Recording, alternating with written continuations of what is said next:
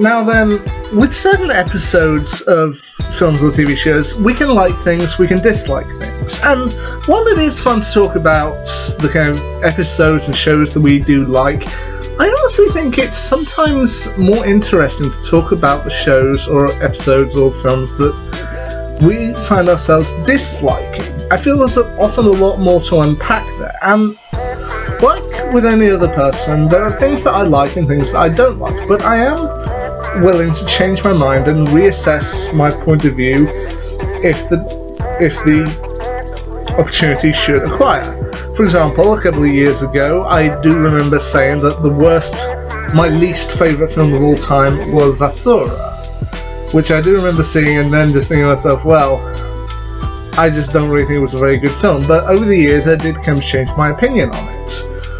And I did after rewatching it once just while it was on one of the channels, I did kind of think to myself, yeah, maybe I was a bit too harsh on it. At the same time, there are going to be things that I look at them and just think, no, that doesn't work for me. For example, when I got the DVDs of the Jurassic Park trilogy, I watched through the first Jurassic Park. I can see why people loved it so much. I watched through The Lost World. I personally liked it okay. I didn't think it was as good as the first one, but I was happy enough with it.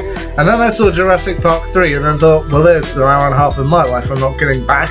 To which, there probably was some good stuff in there, but by the end of it I had to admit, yeah, this was pretty bad. But the one I want to talk about today is a Doctor Who serial, Warriors of the Deep. This was the first serial of the 21st season of Doctor Who, first broadcast in 4 parts from the 5th to the 13th of January 1984, written by Johnny Byrne. Now, first time I actually watched this through, by the end of it, I personally thought this was the worst Doctor Who serial I had seen so far.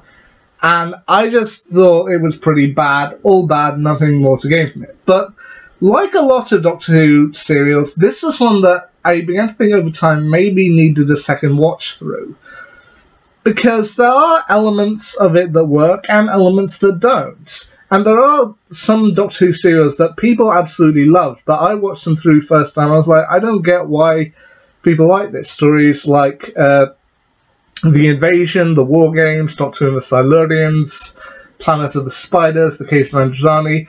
Those are stories that I watched through, and I didn't get why people love them so much. But after a second viewing, I began to understand with them. And this one was one that, since I recently got all the stories of the 5th Doctor, I began to think that maybe Warriors of the Deep was worth another rewatch. Worth a rewatch to basically see if I was wrong. Was I wrong? Not entirely, but anyway, let's just unpack what's in here. Now, the 5th Doctor, played once again by Peter Davison, he has agreed to take his companion, Tegan Jovanka, played by Janet Fielding, to planet Earth in the future to see how things ultimately turn out. So he, along with their other companion Vizsla Turlough, played by Mark Strickson, heads to the year 2084, to which Turlough has also agreed to stick around for a while. He doesn't want to go home straight away, he's willing to stick around with the Doctor and Tegan for a bit. Anyway, when they get to 2084, they're kind of detected over planet Earth by a satellite known as Sentinel-6, and eventually have to materialise the TARDIS aboard Sea Base 4, an underwater base that's manned by a man named Vorshak, who's the leader of the base, played by Tom Adams. Now, in 2084, on the planet are 2 kind of opposing power blocks, and there's the sea base itself belongs to one of the power blocks, and they're mainly kind of manning missiles and scanning the seabed, looking for your various stuff. What Vorshak doesn't know is that 2 members of his crew are actually double agents. His second-in-command, Nilsson, played by Ian McCulloch, and the chief medical officer, Dr. Solow, played by Ingrid Pitts.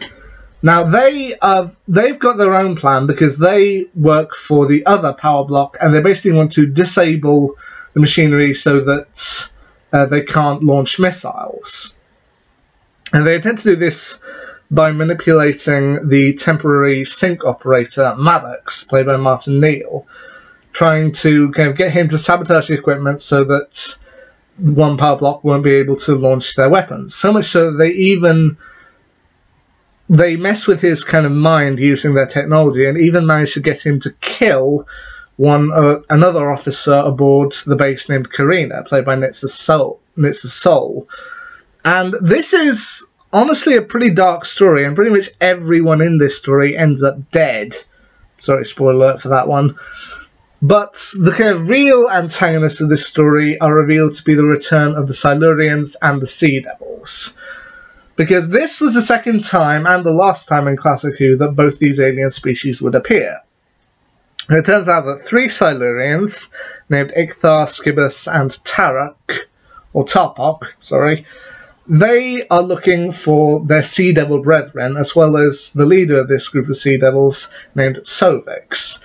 And basically they want to manipulate events and want to gain control of the base so that they can launch the nuclear missiles at both power blocks and essentially do what the Slitheen were trying to do in Aliens London and World War III. They want to basically incite a nuclear war between both power blocks and then basically rise up in the ensuing destruction and claim the planet back for themselves. Now, there is some stuff that I do think works here, but let's just start off with the stuff that doesn't, because looking back at it, it's not quite as bad as I thought it was.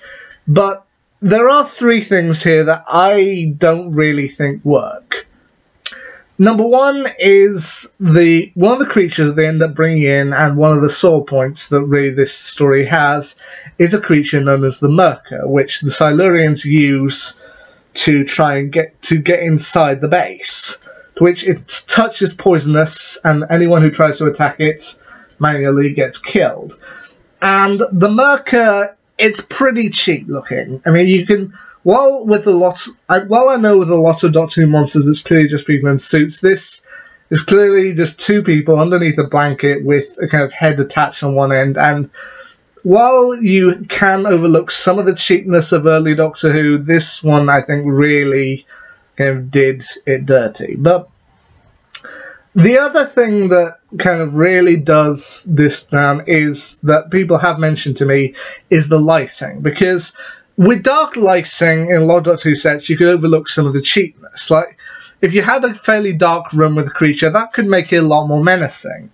But because the base is so brightly lit in order to show that it's the future, the highlighting really doesn't do any favours for the Merker. I mean, I don't mind it so much with the Silurians and the Sea Devils. I mean, the Silurians do have a new design compared to the one they had in 1970, but then that was 1970, this is 1984, so the design is different. I have no problem with that, but the highlighting really does kind of highlight how bad the Merker actually looks, because in low lighting you can probably get away with how this thing moves, but just in high lighting you can just see the people underneath the blanket kind of moving about, and it is that. The other small problem I will admit I did have with this story is the slight question of why the Sea Devils are dressed like samurai.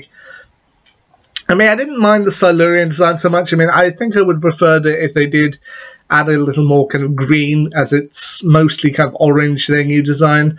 I wish they had to add a little more green, because I associate that more with reptiles. But the thing is, I had no problem when the Sea Devils showed up with how their kind of brown design. I thought that was pretty cool.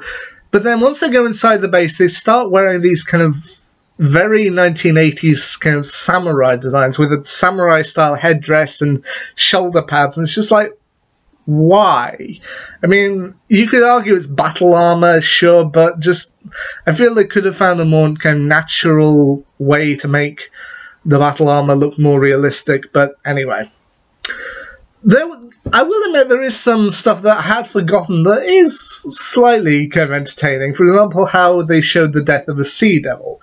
In the last few parts, the Doctor and co work out that in order to defeat the Silurians and the Sea Devils they're taking over, they end up using a gas that's aboard the sea base called hexachromite. Hexachromite gas, which they plan to leak through the ventilation systems that'll essentially suffocate the Silurians and the Sea Devils.